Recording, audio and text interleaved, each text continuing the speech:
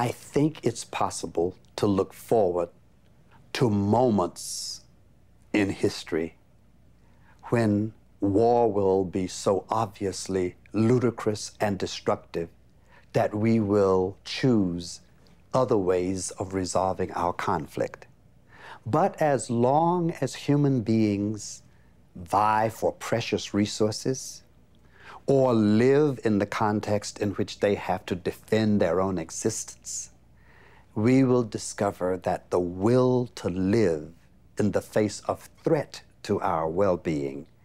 will eventuate into hostility, and usually hostility reaches out for whatever power is available to achieve its end. So yes, war is going to be around all the time, but I'm looking for pockets of peace.